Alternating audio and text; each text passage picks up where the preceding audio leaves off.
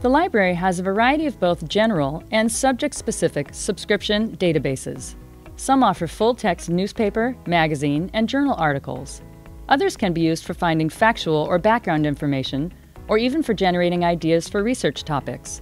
In this module, you'll find a basic introduction to 5 databases. There is a link to the library on the Anza College homepage. Select the Library Databases link to see a list of the library's subscription databases. Academic Search Premier is a general, multidisciplinary database. You may search any topic for magazine and journal articles. Scroll down to individual databases and select Academic Search Premier. If you are logging in from off-campus, you'll need to log in with your 8-digit campus-wide ID and MyPortal password. You'll see the basic search screen. Notice that the full text limit is checked. You'll want to find full text or complete articles. Enter a search in the box. It's best to keep it to 2 or 3 keywords. You are finding articles with all the words you are entering in the title, abstract, or subject headings, so it's best to keep your search terms simple. Just as an example, enter Twitter and political activism. Note suggested searches. You'll see an initial list of article records. Notice that the brief display shows the title of each article, the author or authors, source, a bit of the abstract of what the article is about, and the subject headings. If your instructor wants you to find a scholarly journal article, you may check the box for Scholarly Peer-Reviewed Journals on the left side of the page to display just the journal articles. You could also limit your display to journal articles by scrolling down to source types and selecting Academic Journals. You also have the choice to limit your display to just magazine articles. Magazine articles are often a good overview or introduction to a contemporary or controversial topic. Just above source types, you'll see a date bar. If your instructor wants you to find the most current articles, you could use the date bar to display results dating back to 2000 or perhaps just the last 5 to 10 years. Select an article and click on the title to see the record. Note the title of the article and the author or authors of the article. The source indicates the title of the periodical, date of the issue, volume and issue number, pages of the actual article, and the length of the article. You'll see subject terms or headings listed. These are the topics associated with the article that are assigned by the database provider. You can find other articles with similar topics by linking to one of the subject terms. It is one way to navigate the database to find articles with similar topics. Scroll down to see the abstract. Most records of articles will have an abstract, which is the summary of what the article is about. Take a look at the abstract to determine whether you'd like to use it as a possible resource for your paper or presentation. You don't have to decide right away. Email the full-text article to your email account by selecting the email button on the right. You can always delete an email message easily, but recreating a search is time-consuming. You can also share information with classmates if you are doing a group project by emailing a full-text article. When you email an article, you may also generate a citation in the style of your choice. Use the pull-down menu to select a citation style before sending the email. Another handy feature for citing is the Cite shortcut option at the right menu. By selecting Cite, you'll see a display of several styles for citing the article available through the database. Scroll through the options until you see the one for the style of your choice. Often this may be the APA or the MLA style.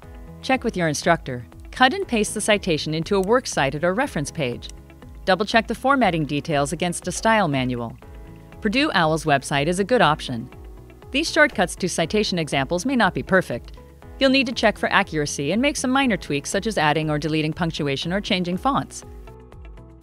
You have the option to print whatever appears on the screen with the Print button, but if the article's full text is available in PDF format, then open up the PDF first to print the complete article.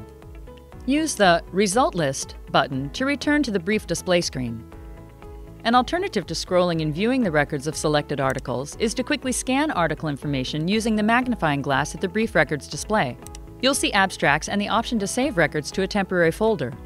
In Folder View, you may select a group of articles to email as a group while including citations in the style of your choice.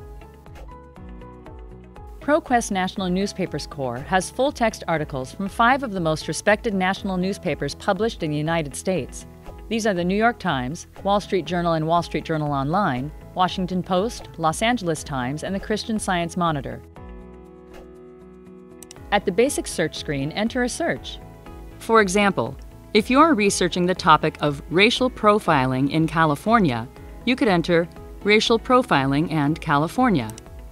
You'll retrieve a list of articles with their titles, source details, and partial abstracts displayed. You have the option of limiting your results to more recent articles by selecting a date range at the left side of the screen and then clicking on the Update button. For example, you may want to limit your results to display just articles from the last 5 or 10 years. This is a useful feature when your instructor wants you to find the most current articles. You may view an article by selecting either its title or the full text link. You may also just view the abstract by selecting the Abstract Details button.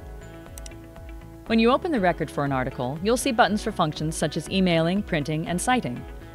The Cite shortcut will have a pull-down menu that offers multiple citation styles such as APA or MLA for citing the article you're viewing. You also have the option of generating a citation in the style of your choice when either emailing or printing. Note the title of the article at the top, followed by the journalist's name, title of publication, place of publication, and publication date. There will be a brief abstract and the full text of the article will be displayed below. If you want to quickly scan article abstracts at the brief display screen, you have the option of using the preview buttons on the right side of the screen. If you are considering using an article, you may check the numbered box next to its title. After checking several boxes, you may email an entire group of articles with citations in the style of your choice. You may also generate a citation for every checked article by selecting the Cite option. Opposing Viewpoints in Context is a specialized resource that can help you pick a contemporary topic for your speech or research paper. It provides a variety of short opinion pieces that will let you see multiple sides of a controversial issue. Select Browse Issues from the black toolbar to see the list of available topics. Select a topic from the list. You can view the topic's overview at the top of the screen and continue to a fuller write-up by selecting View More. Just by reading the brief overview, you may find some helpful words and concepts to use for further research. Back at the topic's main page, you'll see a section titled Viewpoints. These viewpoint essays address narrower subtopics and provide differing perspectives. Use this resource to generate your own ideas for a speech or paper. You will still need to search article databases and other resources for books, articles, and other information to support your own point of view. LexisNexis Academic is a great resource for news, business, and current events. According to their tutorial video titled Introduction to LexisNexis Academic, it will give you access to over 15,000 sources. The front page of this database showcases the various ways in which you can use this resource. For a broad search covering newspapers, federal and state cases, company profiles, and law reviews, you can type a term like space exploration in the search box to see what the database has available on that topic. You will see over 900 results on that topic, from newspapers and newswires to industry trade papers, offering you a large variety of sources to choose from. Another feature of this database is the Bank of Hot Topics links. These links help you run one-click searches on current issues or access the front page news for that particular date. These update as news happens, making this a very current database to start your research. If you want to narrow a search, you can click on any of these content-specific widgets at the bottom of the page. You can search for U.S. or world news by title, publication type, or even a specific publication like New York Times. You can look up federal or state legal cases by topic, citations, or parties involved, and get information on over 80 million companies by company name or ticker.